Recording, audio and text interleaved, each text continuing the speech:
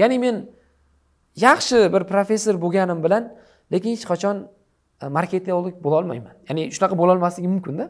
Buning uchun men oddiygina bir ishchi yollashim mumkin. Ya'ni uni ishchini yollaganini men uchun anchagina arzon tushadi. Xuddi shunga o'xshab Koreyaning siyosati shunaqangaki, bizda nima bo'lmaydigan bo'lsa, chunki Koreyani bilasiz, deyarli tog'li hudud, hech qanaqangi bir tabiiy boyliklari yo'q, faqat ilmi bor va texnologiyasi bor xolos-da. Bizda nima bo'lmaydigan bo'lsa, hammasini kelinglar olib kelaylik. Bizda nima bo'ladigan bo'lsa, hammasini ishlab chiqaraylik degan narsa. Yaqinda Koreyada shu kelishimdan oldin tuxumlar keskin qimmatlab ketdi. Sababi tovuqlarni kasallanishi. Ishonasizmi? Bir haftada Amerikadan tuxum yetib keldi.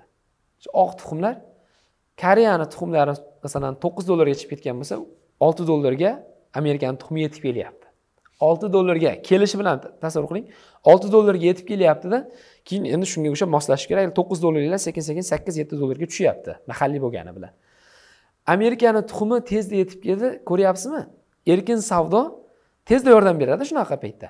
Ya'ni nimadan biz yomon bo'ladigan bo'lsak, uni ochish kerak. Biz hali ham kutayotibmiz-da.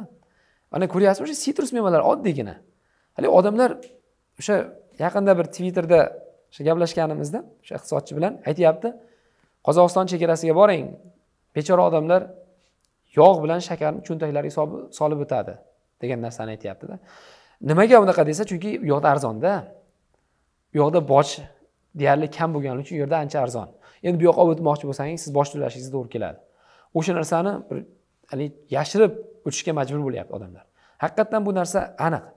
Ya'ni aytaylik, men sizdan Qozog'istonlik sifatida aytaylik bir non olaman desam, uni olaman, qornim och, shuni ovqatlanay deydigan bo'lsam, kimdir kelyapti-da menga, yo'q deydi, buni olmaysan, o'rniga yana 2 barobar to'lasang keyin olasan deyapti-da. Bu zulm emasmi? Bu zulm. Ya'ni bu narsalar ochilish kerak. Agar ochiladigan bo'lsa, o'sha xavotirlanmanglar. Hukumatdagilar xavotirlanmanglar.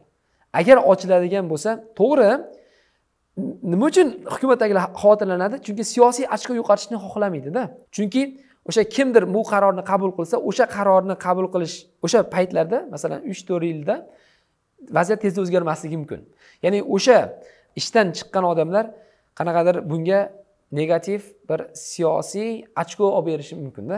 O'sha narsalardan ko'pchilik qo'rqadi-da, bunaqa bir siyosiy irodalarni ko'rsata olmaydi.